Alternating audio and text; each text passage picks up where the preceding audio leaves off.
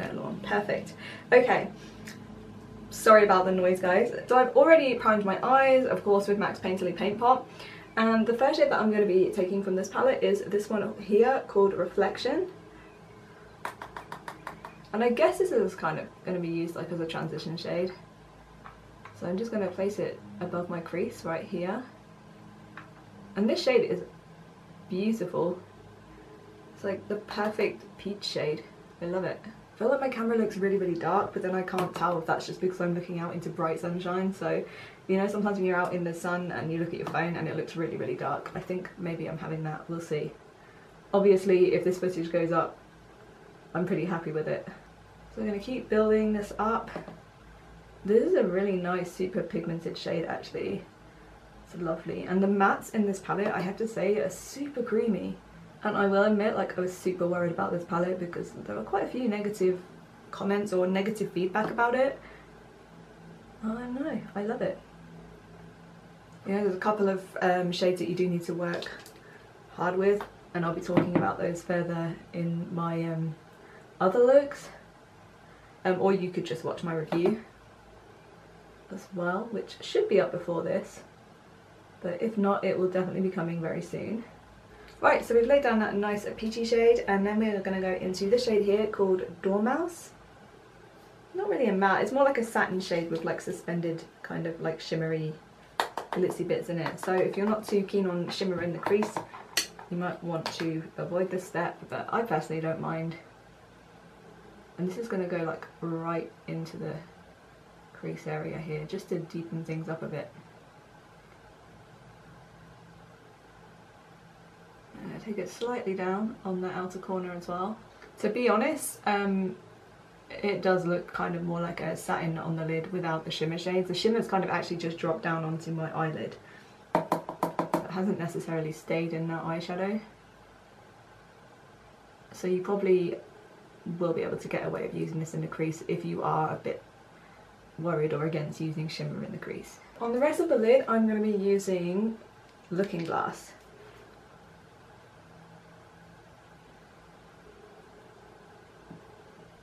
Again, this is super, super pigmented.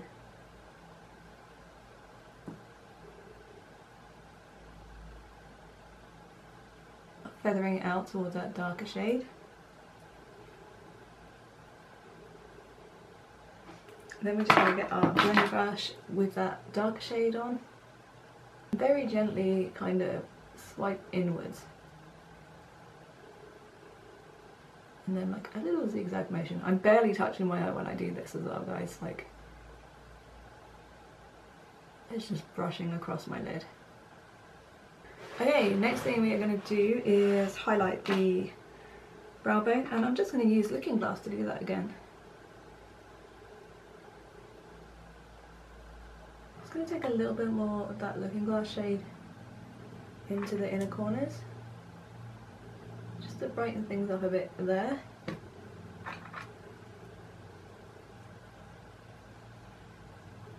Next I'm going to apply some eyeliner. I'm going to do a wing because I'm predictable like that. What is this? This is a brush that comes with like the Maybelline gel liners, and I usually tend to use them for my lips, but I used one for my eyeliner the other day and I actually really like the way it applied. Just with this particular eyeliner. This is the Epic Black Mousse liner from NYX, which I kind of love and hate. I feel like the consistency is really, really dry, but I love how black it is.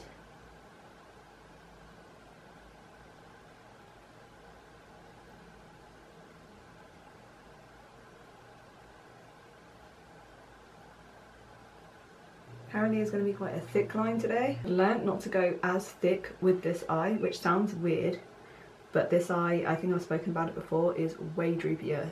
When I open my eyes, with a thick eyeliner on this side, you can kind of still see, whereas if I do it thick on this side, like it pretty much covers that much of my eye. It's crazy. Lower lash line, I'm going to use this shade here called Metamorphosis. Now I thought I had a blue eyeliner, I can't find it anywhere, so yeah, I was actually going to do blue eyeliner in my waterline, but obviously that is out the window. And I seem to have gel liner in my nose. I don't know how that's happened. Okay, so I'm just gonna start applying this on my lower lash line. This is a really nice like a periwinkle blue shade, but you definitely need like a flat stiff brush to apply this.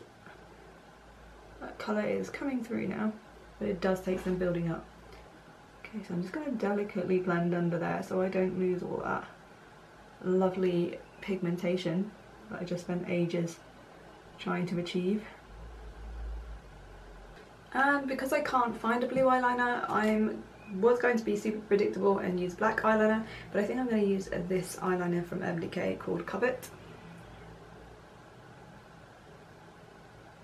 Okay, so mascara wise, I could be really predictable and go for my Maybelline. Then I did receive this Urban Decay Perversion Bigger, Blacker, Bolder mascara, which I was going to do a little review on. I could still do a review on it, right? Maybe I'll just use some because I'm probably just going to add lashes anyway. Probably going to use it, keep my views to myself, and then do a review on it anyway. So this can just be part of my research. Ooh. Okay, so this is the finished eye look. So unfortunately I don't have any of the Alice Through the Looking Glass lipsticks, so I've just kind of gone with whatever I think kind of suits this look, and I went for this brownishy nude shade just because it has some yellowness in it as well, which from the swatches of the Alice in Wonderland lipstick, I'm not saying this is a dupe at all, this is kind of, I feel like a completely different colour, but I felt like the from the swatches that had like a yellow shift to it, so I just thought this might be kind of appropriate for this look as it is inspired by Alice.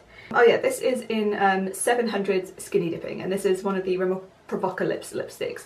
Like always, if you guys want to know what I use on the rest of my face, I will list everything down in the description bar below.